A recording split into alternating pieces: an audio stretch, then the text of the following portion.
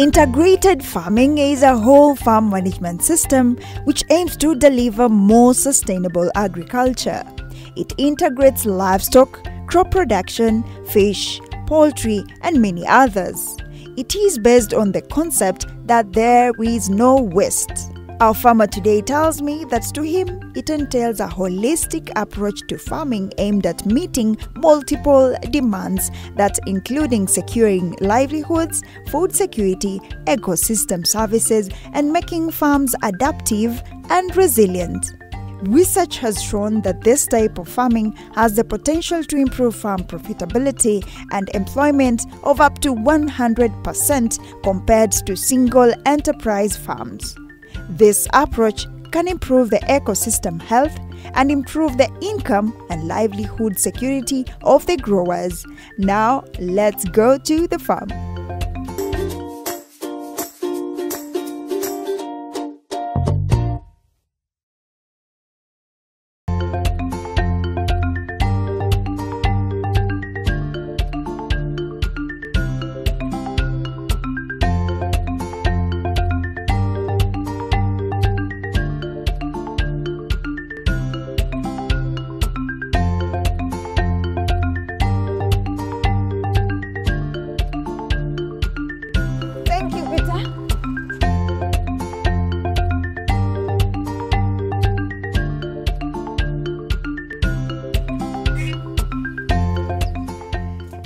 Hello and welcome to Kilimo na Biashara show. Well, I know I have been talking about soil protection, soil management so much. It's because the season is here and every farmer needs a good harvest. So today we want to explore integrated farming. Are you curious to know what that means? What is done in integrated farming? Then let's go to the farm to learn more about this.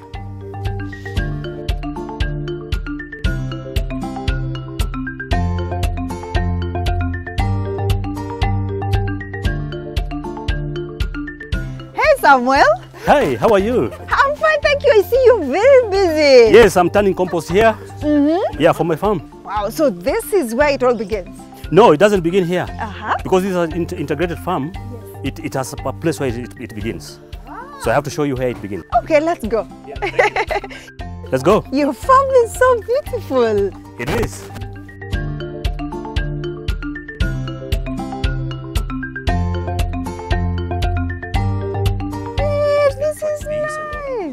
And also there's a river inside your farm. Yeah, this is meant for rainwater harvesting and water comes from that side there and then it comes like this, but again it's meant to sip water from the soil like this. So we use this water during the drought season so you don't suffer when it's dry. But so it's rain harvesting? It's rain fed. So here we don't do any irrigation. I mean the irrigation that you know. Yes. We use the rain because that's God given. Yes. Yeah, and we want to teach farmers that they can grow food any season, any time of the year. During the drought season. That's really nice and innovative. Yeah. Wow. So from here, where do we go to? So we have different types of crops here. Maybe you can be able to look at, and so that farmers can also see that they are very healthy. Yes. Let's go. Yes. Yeah.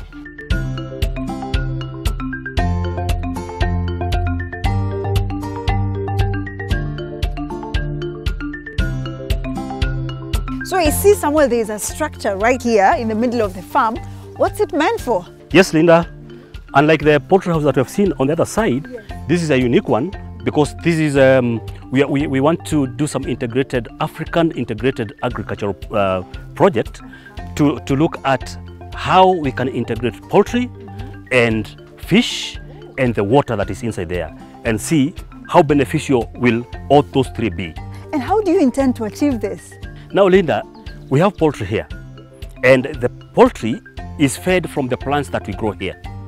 So when poultry drops the manure inside the water, the manure will fertilize that water, and it will produce some worms. Worms will be eaten by the fish, and that water is already fertilized. So it has a lot of nitrogen. The water will be used for irrigation in this farm. We'll eat the fish. And the azolla will be harvested, will be eaten by poultry. And this is a unique model farm, but what's its intention? What's it intended for? This farm is intended for teaching farmers, educating farmers. We are educating farmers on a system called the Grow Biointensive Techniques. It's a technique that focuses on very small pieces of land, like 1 acre, 2 acres, up to 5 acres, and maximizing the spaces that are there so that farmers can produce maximum food without wastage of resources, without wastage of space. So we want to reach out to that smallholder farmer, the small-scale farmer that is struggling every day, saying that they are not able to produce enough food from their farm. But if you look at this farm, it is small, but we are producing a lot of food. I see you've really maximized on space. But now I'm just curious, how did this idea conceptualize? How did you decide this is what I want to venture into, and you did it? The way I was brought up made me start this project because I don't want to see families suffering from lack of food. Yeah, that's the bottom line. And roughly how many years is that? I started this work 14 years ago. That's when I started establishing this center. And we have trained so many farmers, over 20,000 farmers. Thank you, Samuel. Now you've given us a proper intro of integrated farming. Now let me take you back to the poultry relation with the fish. So do you grow Ozola, or what happens? Ozola is an aquatic plant. So when you just get just a little of it, throw it in the water, it multiplies very fast because of its reproduction system. You can get it from, it's just aquatic, you can get it from anywhere. Research has been done and they have found out that it contains a lot of proteins. So it's an alternative to buying omena or buying bone meal or fish meal. This is readily available, just throwing it in water. You can even do a small space and put a nylon paper down there and put water there, and then just throw just a little Ozola. Within 1 or 2 weeks, it's full, just like what you can see here. And then you can just keep harvesting, you dry it, mix with other feeds and feed your livestock. Other than depending on feeds from outside. Because in this system, we are saying that if you want to become a grow intensive farmer, you have to practice what we call a closed loop system. That is why you are recycling everything. Even what we are producing from our kitchen, we recycle it. Samuel, now everything here has to be recycled. It has to be recycled. You have to make sure that you are putting it back, and especially focusing on the soil. So with this type of farming, perhaps you can just tell us some of the benefits of having this project. Number one, you get income because, of course, you'll sell fish. You'll get your diet because you'll have fish. This water is fertilized. You'll use that water for irrigating your crops during the dry season. And you know, of course, this is another way of beating the climate change because you're harvesting rainwater. You are not depending on water from outside or something like that. So it has a lot of benefits. Yeah, and your water is clean for irrigation, so you are not eating any chemical. Which fish do you have in here? We have tilapia. Tilapia can do anywhere, as long as there's just a bit of inlet and outlet, just a little bit of that. Yeah, and because this is clay soil, we don't have so much trouble with outlet because water seeps down there. Yeah, because of the characteristics of this soil. Water seeps down there. No wonder I see the crops here are so healthy. Crops are very healthy because we are using compost that has been very well made, and using water from our source, and this is purely organic, and this you can eat it just the way it is, like that. Ah, and you did it! Yeah. It's quite healthy though. No chemicals. Now farmers can use this to grow their organic food. Yes, and that is the main thing. Growing organic foods, not chemically grown foods. You are killing yourselves when you use chemicals. Samuel, as much as this project is quite successful, I wonder what challenges have you gone through as this particular integrated farmer? Yeah, of course, Linda. Of course, Linda, challenges are there. The initial stages, where to get manure, enough manure to fertilize your soil, where to get organic seeds, labor, lots of challenges. But after you have overcome that, after your soil have become fertile, all others are gone. All the challenges are gone, including pests and diseases. Here, we have never sprayed any chemical, even the biochemicals, the ones that are organics. We don't spray anything here. We don't spray anything. Because if you look at this, what do you spray? Nothing. Even if there is one aphid there and there are another one there, that shows that the ecosystem is healthy. If you don't find a harmful insect in your farm, ask yourselves the questions that maybe you are using wrong approaches, because there must be beneficial and non-beneficial. Those are harmful organisms, but eventually they control themselves. That is an organic farm. Yeah, so you mentioned earlier that you've trained over 20,000 farmers. What is the success rate? How is it? What are their responses? We've done our survey, that's evaluation. We have found out that at least 50 to 60% of our farmers have started implementing the organic systems that we train them here. Yeah. And that's a big success, because bringing a farmer from inorganics or conventional to organic is not easy. It is just like salvation. I see there's an activity happening right behind you. I'm curious to know what's happening there. They're harvesting azolla for our livestock. Then let's go help them harvest azolla. Yeah, let's go. Okay, let's go. Okay, so they are dried, or what is done to azolla? It takes around 2 weeks. It takes around 2 weeks to dry. So now you can mix with other livestock feeds, because that's protein. It's for feeds. Yes. So this is harvesting now. Yeah, as simple as that, Linda. It's just getting a simple tool like this, and then you get it out of the water. Yes. Yeah. I can actually help harvest. It's very simple. Yeah. And how long does it take now after harvesting? So what happens? What do you do with it? So it can take around 2 weeks to dry when you're using the sun, or you can use a dehydrator. Yeah, that's a dryer. Yeah, it takes shorter when you're using a dryer. 2 weeks. 2 weeks. Okay. And then you can mix with the other livestock feeds. Supplies protein. It's an alternative supply of protein. Yeah, instead of buying omena, fish meal, and bone meal. Yeah. This is enough azolla for the week. So this is azolla, which is an alternative source of protein. So instead of buying omena, which is expensive sometimes, and also bone meal, azolla is one of the options. It's an alternative source of protein for livestock feeds. How about that?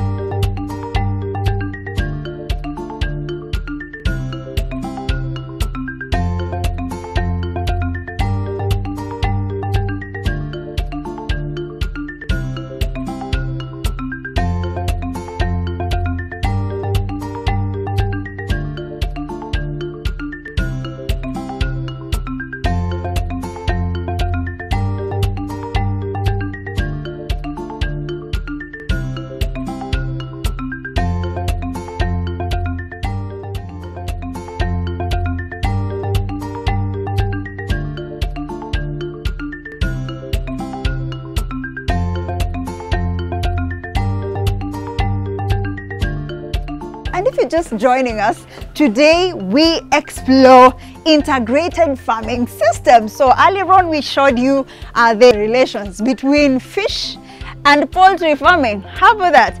And then we have this small livestock section. I'm curious to know what happens in this particular area, and let's join our farmer, who is Samuel, to tell us more about this section. Samuel, I've taken a good break. So what's this section? Linda, here we are rearing rabbits or bunnies. We have poultry up here, indigenous poultry, and we are specializing with the poultry called mushonos. Moshono. Mushonos are a chicken that without feathers here. Where I come from in Kalenjin, it's called chepkergergat. All right, chepkergergat. Yes, chepkergergat. That one. And then we have goats there. And then we have black soldier flies. So that's a small livestock that we have. And purposely we are rearing them because we can afford to feed them. Feeding them with what we produce We are not buying anything from outside. We are acquiring everything from this farm to feed them. So every livestock that you have here has a reason? They have a reason. Number one, we are eating our meat here. We don't buy meat from outside. We don't buy chicken from outside. We know of antibiotics that are injected in the poultry and all that. And then the livestock will produce manure that will be mixed with materials here, and we make compost with it.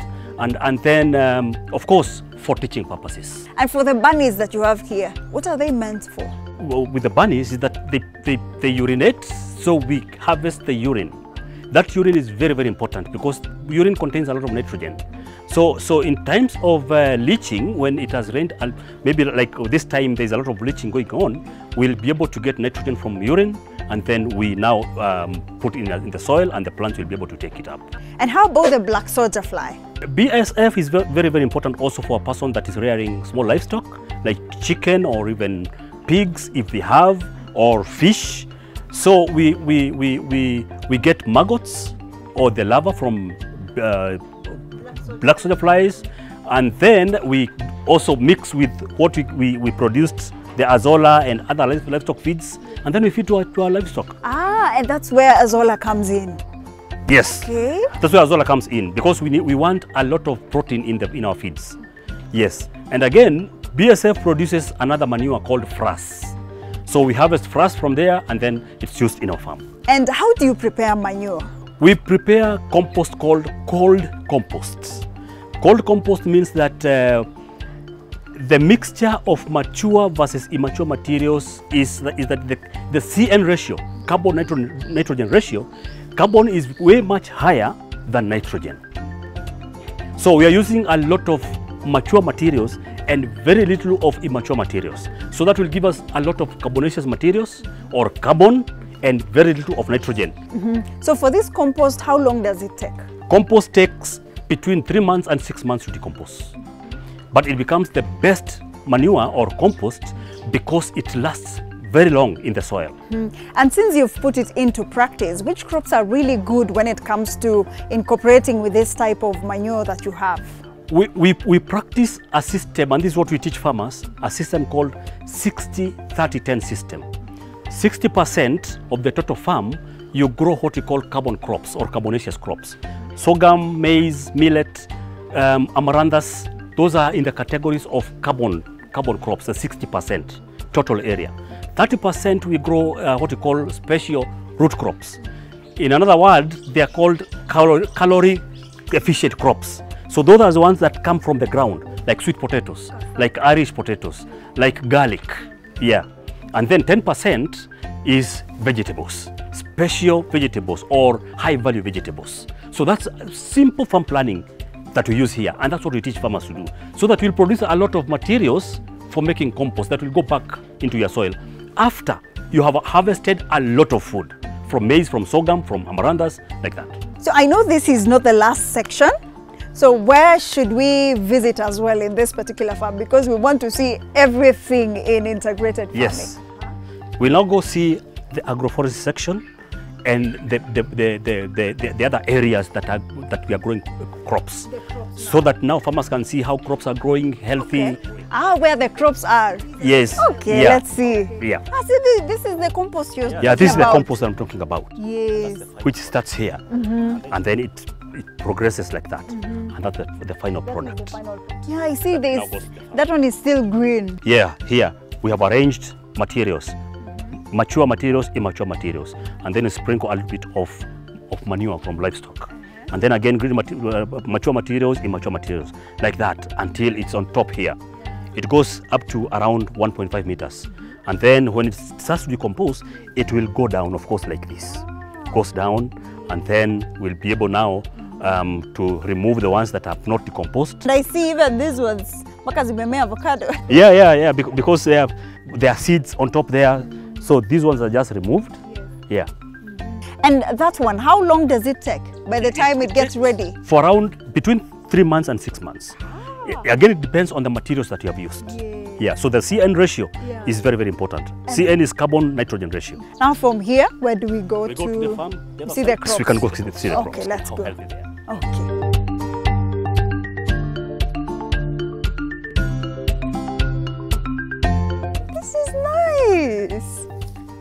Wow. There's something that I've just noticed. Look at this. A farmer is a magician who produces money from mud. Come to think of it, it's actually true. A farmer is a magician who produces money from mud. Like literally, it starts from the soil. It's not even mud, it starts from the soil. So, we're here at the crop section. They're beautifully growing here. Samuel, so I see the sweet potatoes are doing so well, and you've grown even the indigenous vegetables, and they're growing so well. Linda, this is called crop diversification. You diversify your cropping system. That is one way of preventing pests and diseases, which is one of the biggest challenges that farmers face. So if you grow different types of crops, in a way that is called IPM, Integrated Pest Management. You are avoiding those challenges by planting different types of crops. Because there is one pest that likes sweet potato, another one doesn't like sweet potato. So when they come, they fight, so they eat one another, so they control each other. Oh yes, I've even heard that chilies really do well when it comes to repelling of pests. Yes, and mostly onions, they repel pests. So in every section, at least there's some onions that will help in repelling. Samuel, would you say integrated type of farming is sustainable? Very. It's a very sustainable practice, because sustainability for me starts with the soil, and organic farming focuses on soil fertility management. If you manage your soil very well, fertilize it using organic matter, enough of it, add more, keep on pumping organic matter, it makes your farm become very sustainable in terms of water usage, in terms of pest and disease management, in terms of food production. This is an amazing project. I'm just wondering, has the community around here also benefited from this project? So communities have appreciated, and they are learning a lot, and most of them, more than 60%, have taken up the technologies that are here, taken them to their farms. And that's our main goal, to teach farmers so that we can grow more food. And we say we want to grow Kenya using our own hands. You surprised me with so much knowledge here. Did you train to be a farmer? Yes, I have trained as a farmer. I've done sustainable agriculture. I have done general agriculture. I have done bits of agriculture here and there from the country and from the US, a place called Ecology Action in the US. I've done a bit of community development from a university here in Kenya. So I hold a degree in community development and a diploma in several diplomas in agriculture. So I have a lot of skills, a lot of knowledge. And thank you so much for sharing such knowledge with us and many other farmers. And I also see it's not just crops. I see there's a food forest right behind us. Yes, behind us here there is a food forest that incorporates fruit trees, other trees, and food. So it's called a food forest. You're truly a magician, like you wrote there. That produces money from the mud. From the mud, and it actually starts from the soil. Yes. Thank you so much. Thank you so much. Yeah. You're welcome anytime. This is a place for farmers. We call it a farmers campus. Wow, I hope you've learned something from today's show. It actually starts with soil rejuvenation before you get anything. You have to prepare compost, and earlier on we showed you the entire project where you have to blend in fish and poultry. There is an integration right there, and also there is a lot that comes from that particular relation to the compost, to manufacturing of feeds. There's a lot just to cut cost. This integrated farming has actually helped the community, as well as so many farmers who've come here to train and gain knowledge from this particular farm. Are you now interested in trying this integrated type of farming? This is the right place. You can also make your way here, because Samuel mentioned that this is a farmers campus. See you again next Friday for yet another amazing show.